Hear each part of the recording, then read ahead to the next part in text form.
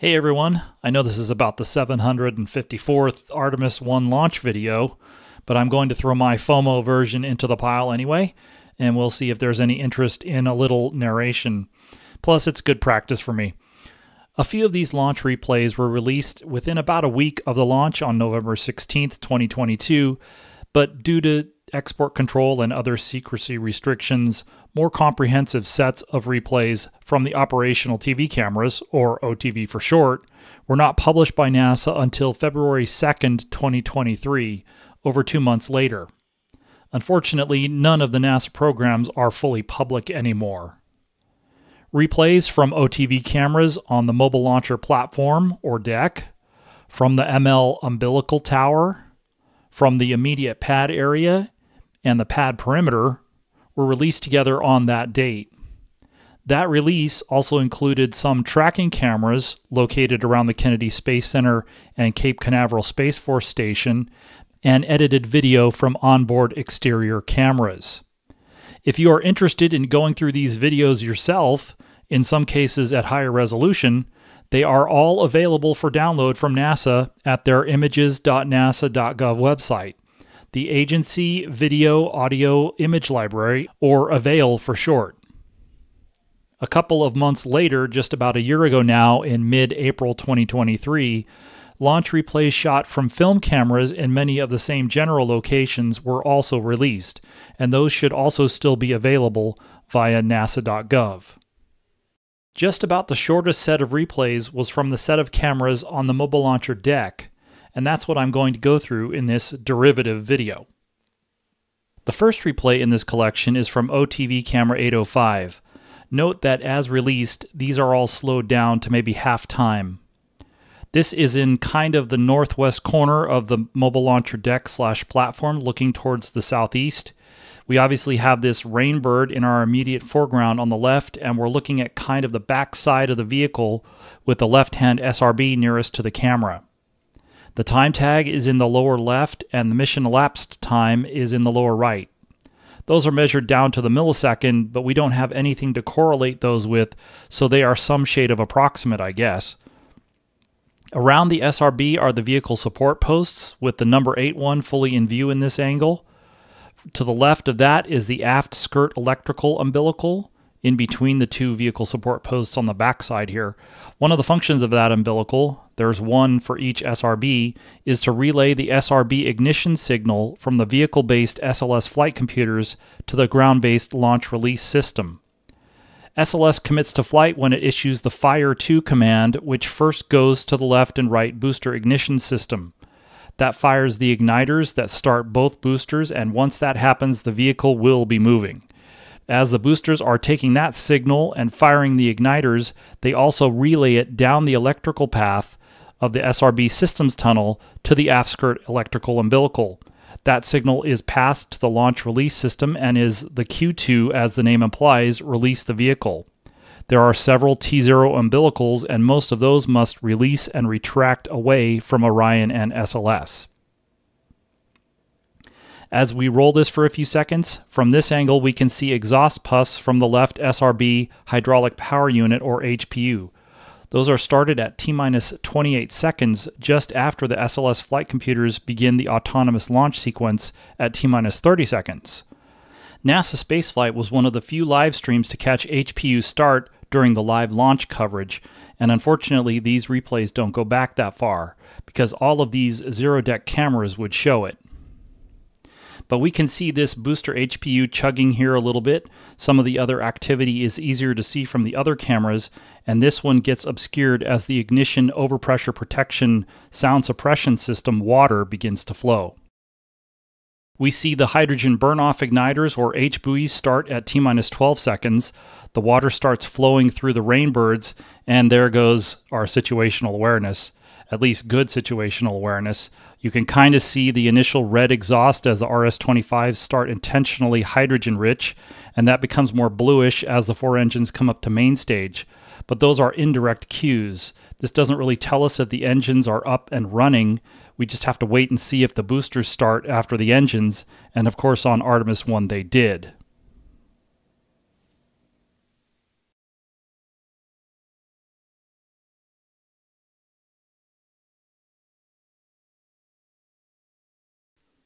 The second replay is from OTV camera 806. This is kind of a mirror of camera 805, but without a rainbird directly in the field of view. This is the right-hand SRB with vehicle support posts number 2 and 4 closest to the camera. You can see one of the banks of stadium lights in the lower left, and all the boxy housings for these TV and film cameras to survive the launch sequence well enough to record it throughout. At the outset, we get a quick shot of the exhaust from a couple of core stage APUs or KPUs, at least through 2 of the 4 exhaust ports on this side of the engine section bow tail. As the H buoys fire, we see some venting from one of the vent ports on the engine section. We can directly see one of the ports here, but the port where this venting is coming from is out of view. We were pretty busy with live launch coverage or intently watching the terminal countdown during the live event, but looking back at the coverage, we saw this venting quite a bit. The inside of the engine section gets very cold, at least for humans anyway. The cryogenic propellant flowing through all the internal plumbing was expected to drop the temperature in there to around 0 degrees Fahrenheit. All 3 quote-unquote dry sections of the stage are purged with a heated inert gas, gaseous nitrogen, to control the temperature inside the volume. Usually the purge is just plain old dry air, but when the vehicle is being fueled, they use gaseous nitrogen. While the RS-25 engines like their liquid hydrogen and liquid oxygen at just the right low temperature, other things inside don't care for it as much, like avionics boxes or hydraulic fluid. The purge also helps mitigate the risks of a fire in case there was a leak. So anyway, that's a little reminder that the engine section is constantly purged with GN2. That's an asphyxiant and is one of the many reasons that no one is allowed in or around the launch pad during fueling, except for the folks who are going to fly Orion and SLS. We'll come back to the H buoys that fire here, but you can kind of see that there are multiple streams or fans. The ones here that are easier to see are firing up at the KPU exhaust ports, but there are 2 others that spray across the top of the flame hole. There's a rainbird nearby, even if we can't directly see it, and the pre-liftoff water flow obscures things, but not as badly from this point of view. You can see the color of the engine exhaust change from hydrogen E to main stage E, but the way the vehicle squats in the flame hole, we can't see the mock diamonds directly.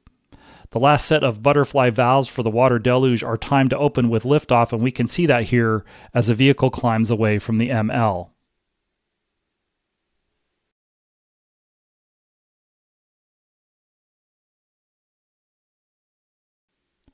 Next is OTV camera 807, and this is on the southwest side of the mobile launcher deck. At least the southwest side of the mobile launcher deck around the vehicle. This has a view of the plus Z side of SLS, where the tail service masts and those umbilicals and connections are, and it has a better view in some cases of other things. I've labeled a few of the things in this camera view. We can see a little bit of the base of the umbilical tower from here, including a bank of OTV cameras. We're closer to the HPU exhaust ports, and we can see a little bit of that exhaust from the left-hand SRB. We can also see the aft skirt purge umbilical here for the left booster.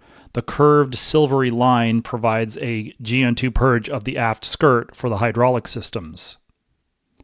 We're on the west side of the mobile launcher, which is where more of the liquid oxygen fueling systems are, and we're looking at the liquid oxygen tail service mast and umbilical. So a little bit more about the hydrogen burn-off igniters, or H buoys. As noted, the RS-25 engines start fuel-rich, which is typical for engines, well, typical for rocket engines, and both with the Space Shuttle and SLS, burn-off igniters are used to try to more evenly burn that off, as opposed to letting it accumulate and be ignited all at once, or increase the risk of a fire.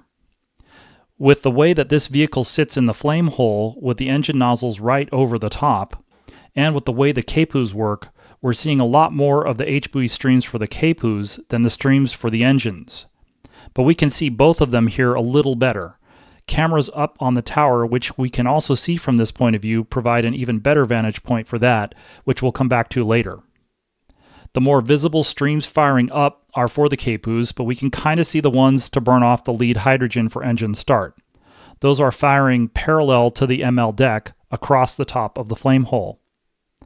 The free hydrogen, the lead hydrogen, first comes from the engines as they start.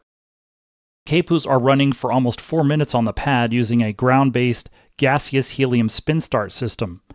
As the engines come up to main stage, the out pressure from them bypasses the pressure from the helium ground system to drive the CAPUs during flight.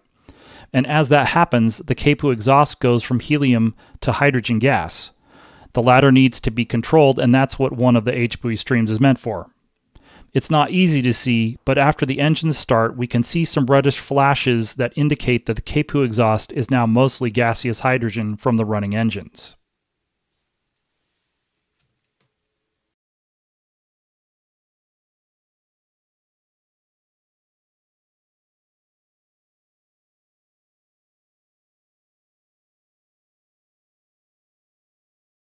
This camera should be kind of familiar if you remember the Artemis I live launch coverage. OTV 808 is the primary public shot of the base of the vehicle that was provided live during the launch attempts. As noted earlier, it did show the booster HPU startup, since that expels a big puff of smoke. The replay here starts well after that, though. As we can see, this view of the launch sequence is similar to OTV camera 805. The ramp-up of the water deluge mostly obscures the start of the engines, but we can see the bluish color reflected by the water, and we can see the left SRB when the igniters are fired to start the mission. NASA would not provide live coverage of the wet dress rehearsal attempts in April of 2022, but they did for the one in June 2022. In that one, we got OTV camera 813, which provided a more informative view of the base of the vehicle, especially during the launch sequence. That camera replay was released with the set from the ML Tower, which was also released in February 2023. But we can take a peek here. From this point of view, we can see all three streams or fans of the north side H-buoys, and you can see how the ones that are firing across the top of the flame hole are also angled underneath the engine nozzles. From this point of view, it's difficult to see the water from the rainbirds. We can begin to see a little of that splashing up around the flame hole. It's dark, and with the camera settings, it's hard to see the engine shock diamonds here in main stage, but we could see the staggered start of all four engines, with the two out of direct view being reflected. This is just a better, less obstructed / unobstructed view of the ignition and liftoff sequence when you're trying to see what's happening.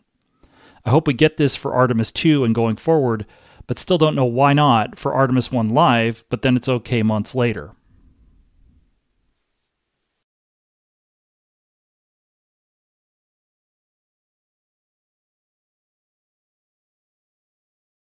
Okay, so this camera doesn't have an on-screen number designation.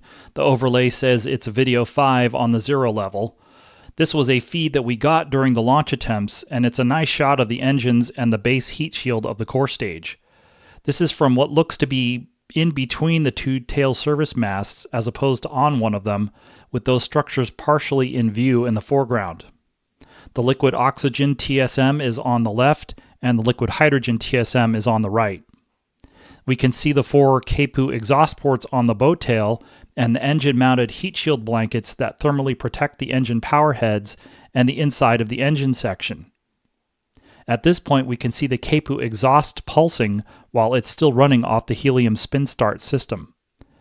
Once the H-buoys fire, and we can only see the ones firing up at the CAPU exhaust ports, that washes out this view quite a bit. We see a little bit of the engine start, but is mostly blocked by structure. OTV camera 810 is a mirror image of camera 807, except on the southeast side of the ML deck. This is the east side of the mobile launcher, which is where the liquid hydrogen fueling systems are. The liquid hydrogen tail service mast and umbilical are the ones in view here, where a lot of the action during the Artemis I launch campaign centered. The right-hand SRB is also in view here. The aft skirt purge umbilical for that is maybe a little closer to this camera. As the engines start and come up to main stage, we can see how even the H-buoy streams are entrained by the running engines.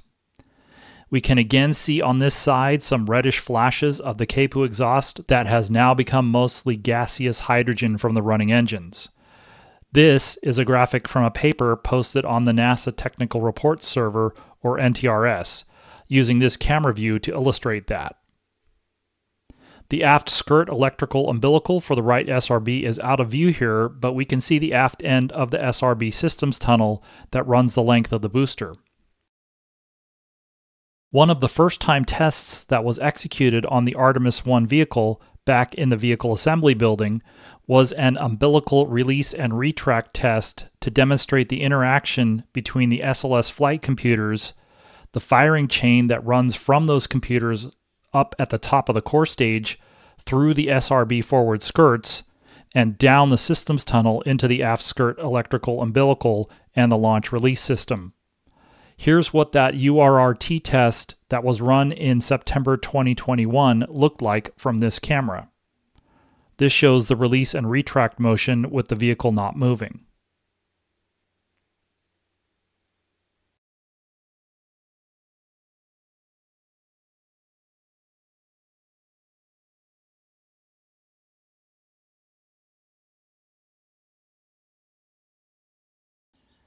Thanks for watching. Let me know in the comments if this was a worthwhile diversion. There are a lot of ground-based engineering cameras that recorded the Artemis I launch sequence, but some of them malfunctioned and the launch occurred in the middle of the night, which served to further hide some of the details of the launch. NASA has made changes and started testing those in the run-up to Artemis II, but it remains to be seen what time of day that launch will occur. These SLS launches to the moon for Artemis could launch at any time of the day or night. For the first few missions, which season it occurs will play a major role in that. The main focus on the channel is still on detailed news reporting for the Artemis programs. If you're interested in catching up on that, YouTube will make a link to those news updates appear in the last 20 seconds, if we aren't already there.